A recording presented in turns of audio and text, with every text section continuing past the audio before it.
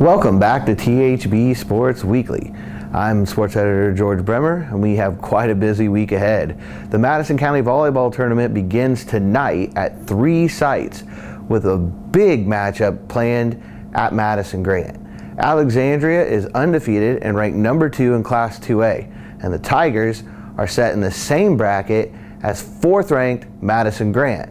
The hosts are also undefeated, and it makes a really tough night for Lapel, who will be the 3rd team in this round-robin group play pool.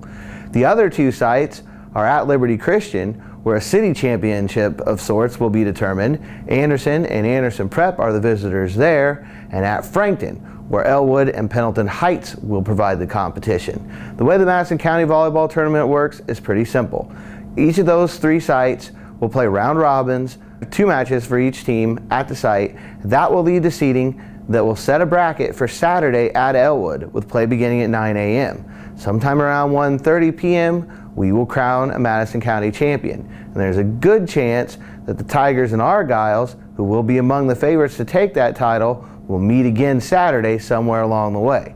It should make for some nice drama and for a really nice alternative for fans looking for another sporting event outside of football this week.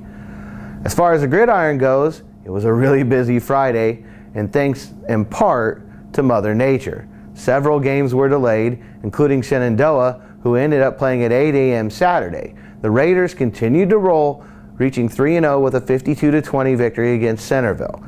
Elwood and Pendleton Heights also picked up their first wins of the season. The Panthers improved to 1-2 with a 32-19 victory against CIC rival Madison Grant, while Pendleton Heights opened the HHC season with a 31-13 victory against Newcastle. But our focus this week is on Lapel. The Bulldogs ride a 2-game winning streak into a big matchup Friday against Shenandoah, and we caught up with running back Will Jones, who ranks number 3 in the nation with 850 rushing yards. All right, welcome back here to Lapel High School. I'm sports editor George Bremer, and our guest today, Lapel running back Will Jones. Will, thanks for joining us. Thank you.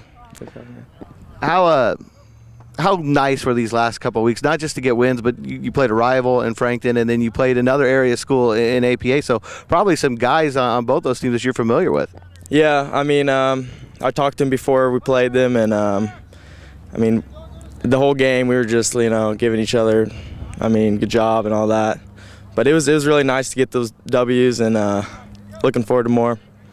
Is it fun playing within the county because it's guys you grew up with? Yeah, it really is. I talk to those guys all the time, like Frankton kids and all them, so yeah.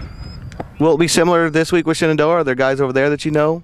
I know a couple, but not as good as I knew Frankton but it'll still be fun. Yeah. When you look at the tradition that the Raiders have had the last few years, how do you approach this week as an opponent? Well, I just know we have to play hard. They're a tough team, so we just need to, have a really nice practice out here. So, we'll be prepared. Is it that way though? I guess every week here, because this is such a challenging schedule. Lapel really likes to push themselves. So, do you have the same mindset because of that, week in, week out? Yeah. This is going to be a tough game for us. So, we work every day hard every day in practice. So it's really no different. This team made a statement last year, obviously winning a sectional title, pushing into the regional. Is it a chance in the regular season here to make a statement against an opponent like Shenandoah? Yeah. Shenandoah's a good team, so I think if we can win against them, we can beat anybody. What are the goals for this group this year? I know there were a lot of losses, but you look at the record now, you look at the performance the first few weeks, and things seem pretty similar here. Yeah, we got a new quarterback, Levi. He's been filling Brady's shoes really nice, and Joe's been helping me out, and our line's been doing an excellent job. So I think we're doing pretty good. So, what are the keys to keeping a program running like that? To be able to bring in new guys, but keep the expectations the same and keep the goals the same?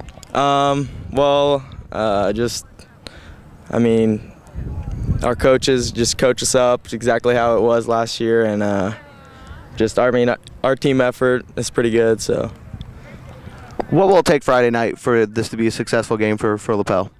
Well, we gotta start out strong. We can't start out weak, but we gotta go full go every time, every play, and I think that'll be good for us if we do that. All right, thanks a lot for joining us. Thank you. Good luck. I want to thank Will for joining us. We also caught up with Lapel head coach Tim Miller. He talked about the Raiders and the unique challenges they represent. Welcome back here to Lapel High School. Our guest at this time is Bulldogs head football coach Tim Miller. Coach, thanks for joining us. I appreciate it. It's glad to have you. Coach, can you talk a little about these last 2 weeks and what it meant for this team's mentality to go and get 2 victories? Yeah, it's been big to get those 2 wins. We thought we should have had one at Tri-Central. They're a good football team, and we made some errors. We're a young team, and made some errors up there and ended up coming out 14 down. But for a young team, we bounced back and got 2 weeks in a row. So it's good to have that. It's better to be 2-1 than 0-3. That's for sure.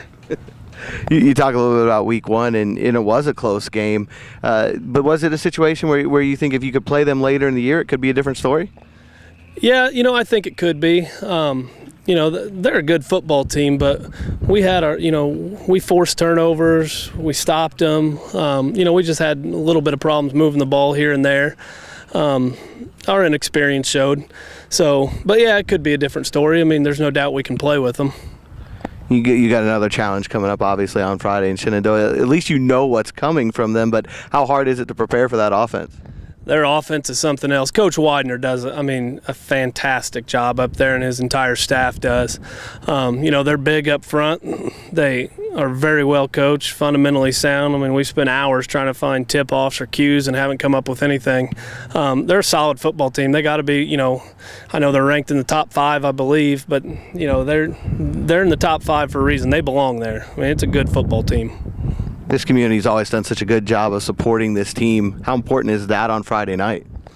It is. Shenandoah is kind of a rivalry renewed. We lost them on the schedule there for a few years, but, the people that grew up here, and there's a lot of people that grew up in Lapel that live in Lapel, it's a rivalry game. The part with a rivalry game is it's got to be competitive.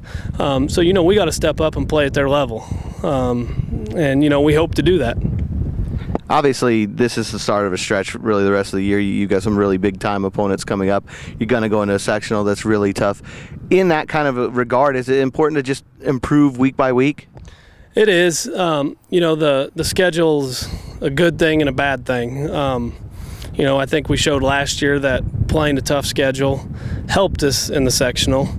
And obviously, we probably feed into one of the top 2A sectionals in the state.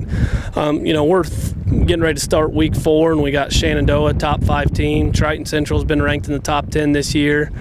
A 3A school in Rushville. Heritage Christian's a top 10 football team right now. Knightstown, and then a top 10 team in Eastern Hancock. And then our sectional, I think, has got 2 or 3 teams ranked in the top 10 at least. So, it's a tough road to hoe. I mean, you got to step up and play. Otherwise, it could be ugly some weeks. What's been the key for this young team to come in, though, and so quickly, adapt to the expectations and adapt to what the goals for this program are?